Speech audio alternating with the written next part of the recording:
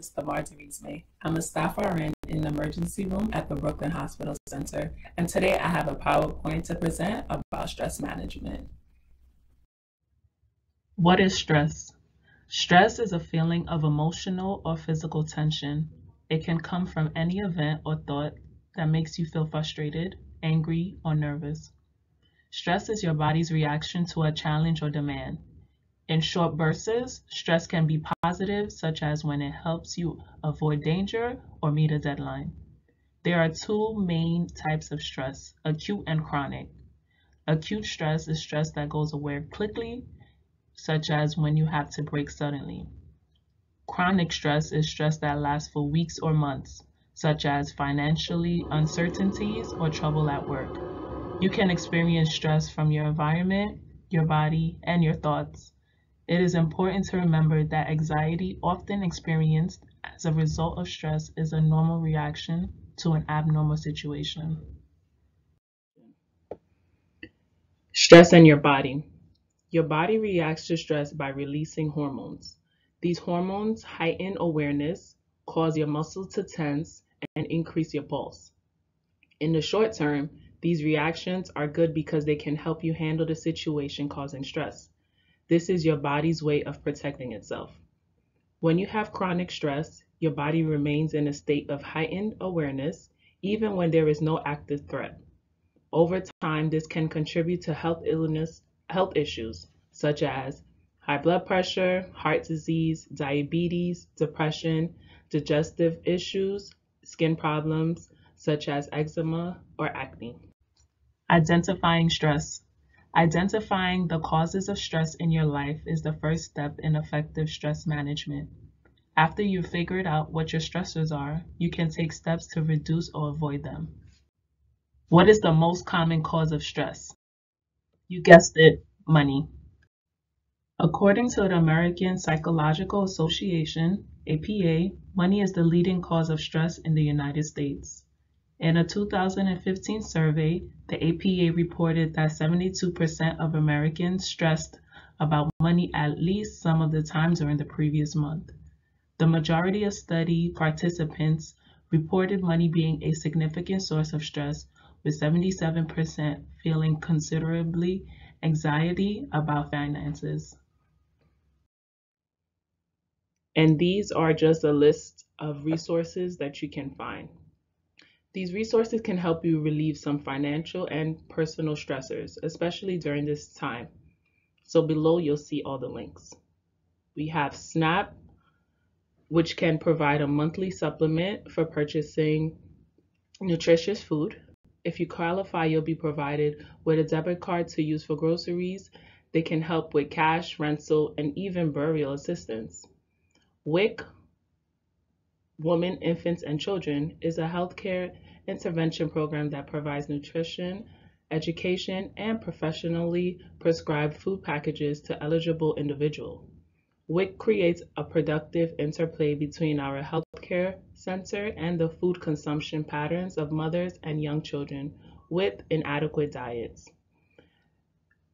The Brooklyn Family Justice Center, BFJC, provides one-stop shopping for domestic violence survivors by placing lawyers, police, dedicated domestic violence, prosecutors, counselors, clergy, and other service provided under one roof. They can even help with emergency house placement. Managing stress. Learning how to manage your stress takes practice, but you can and need to do it. Here are 10 ways to help you make it easier. Exercising. Working out regularly is one of the best ways to relax your body and mind and help improve your mood. Relax your muscles. Stretching, massage, or a hot bath or shower and a good night's sleep can help loosen your muscles and refresh your body. Number 3, deep breathing. Stopping and taking a breath can help take the pressure off you right away. You'll be surprised how much better you feel once you get good at it. 4, eating well.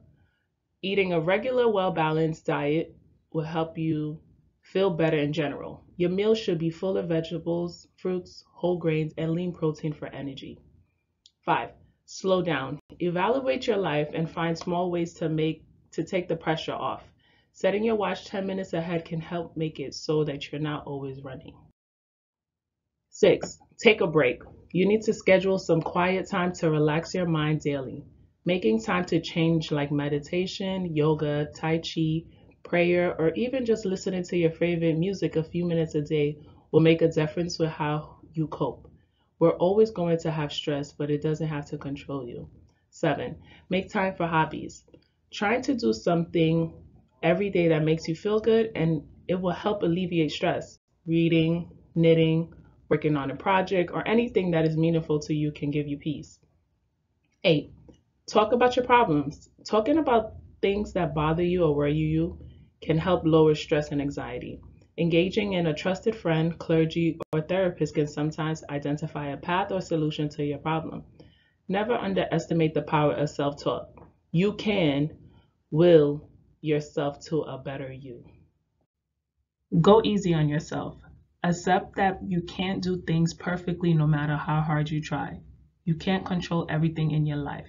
Try not to overthink, keep up a sense of humor, and laugh often. Laughter goes a long way towards making you feel relaxed. And let's eliminate the bad. Identify the things that cause you stress and eliminate or at least reduce their influence in your life.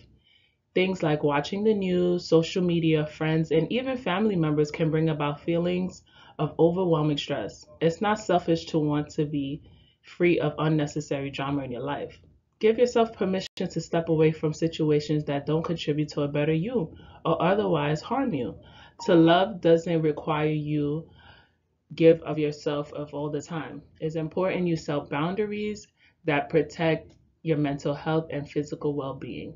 Those of you who love you will want that for you too. Doing what matters in time of stress.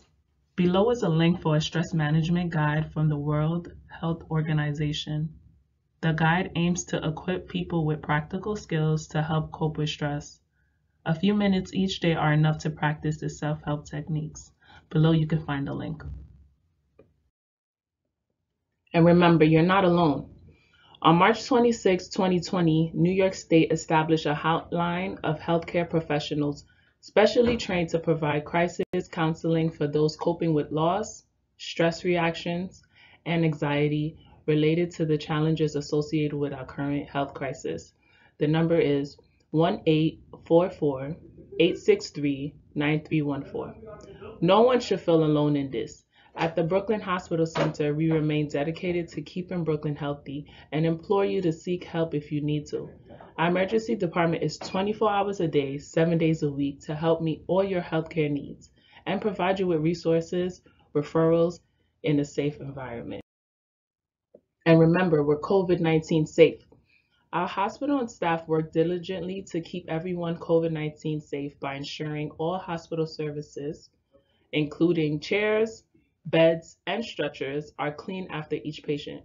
We have increased our hand sanitizing stations by more than double and utilize hand hygiene ambassadors to ensure we are all safe.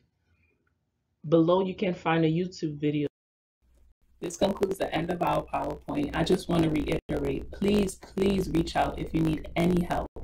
We have the emergency room open 24 hours a day, 7 days a week. Plus, we have resources such as the hotline and websites. And I just want to remind you, wash your hands, wear your mask, and stay safe. Take care.